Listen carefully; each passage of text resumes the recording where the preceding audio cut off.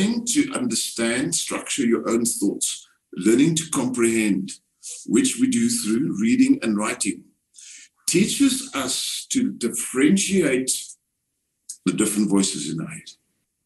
Here's the cardinal rule of an abundance mindset.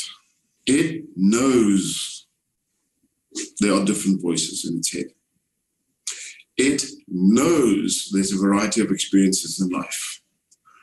It knows there are moments of happiness and moments of sadness, but it also knows that joy is an undercurrent.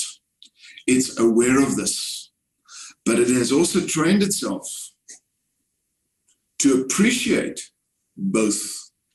Unless I've been absolutely thirsty in my life, really thirsty, there's no ways I can fully, abundantly appreciate water. Unless I have been very hungry, I cannot properly appreciate food. Unless I've had my heart broken by someone else, it's really tough for me to appreciate the love I have in my life.